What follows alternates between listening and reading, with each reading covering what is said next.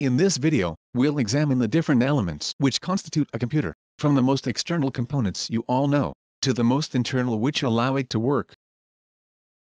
So here is a classic computer. Here we have the big box we call the computer system unit, a monitor, a keyboard,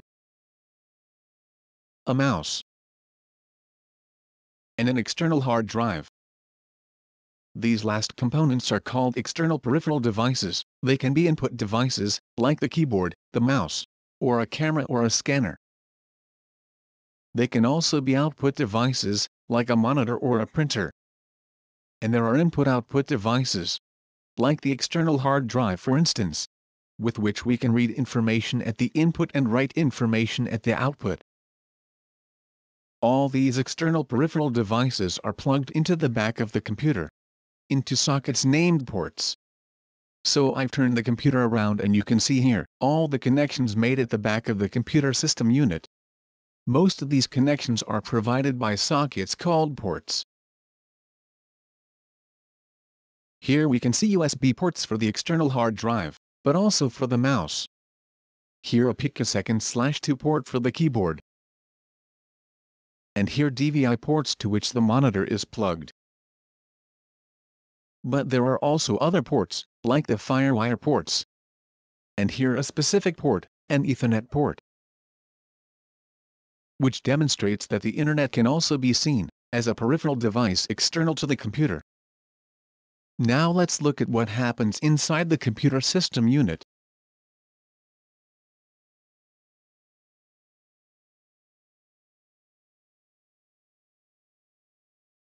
There are many things inside this computer system unit, but let's begin with the connection to the outside. Here we have the power supply which is plugged into this power supply unit. All the cables of a certain color will carry electricity to the different internal components of the computer. The monitor here is plugged into this element, which is the video card. At last, the other elements, the keyboard, the mouse and the hard drive are plugged into this big plate. We see at the bottom that is called the motherboard.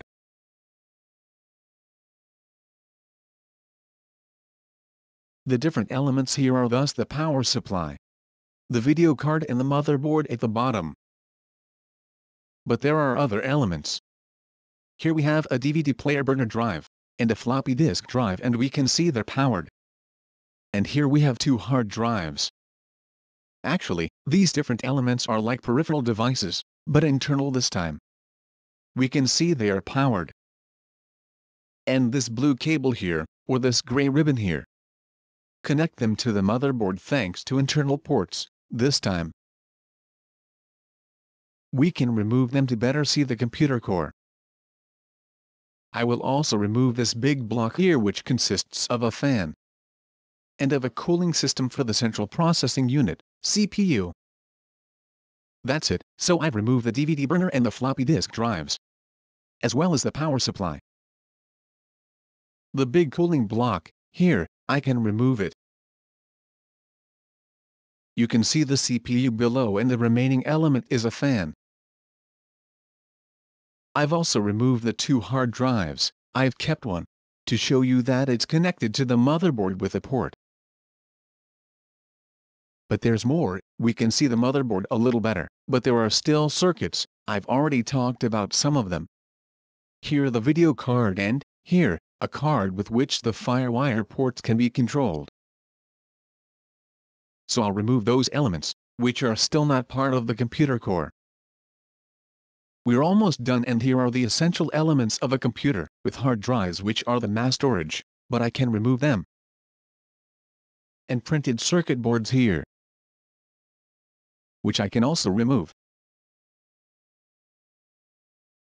It's the random access memory, the RAM. That's it, we've removed all the internal peripheral devices, and there are two elements left. Here, the motherboard and in particular little electronic circuits here. with which the different ports we could see from outside are managed. They're called controllers. And finally, the only element that really matters is this, here, the CPU. Here is the heart of the computer, it's the CPU.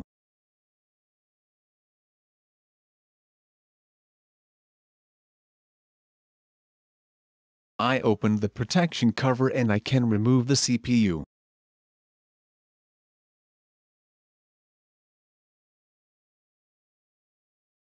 We can see here it's connected to the motherboard, with numerous little legs that act like ports. So this CPU is really the central unit, the essential computing unit of the computer.